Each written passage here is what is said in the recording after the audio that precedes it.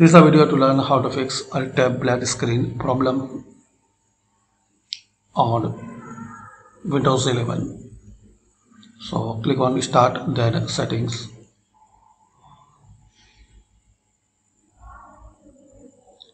Here click on System. Here click on Focus Assist, and here you will find the rules and all the options make disable.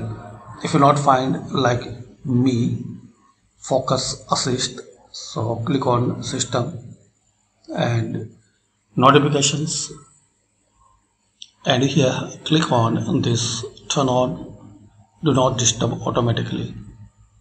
So here if you see these all settings enabled, so make these all settings disabled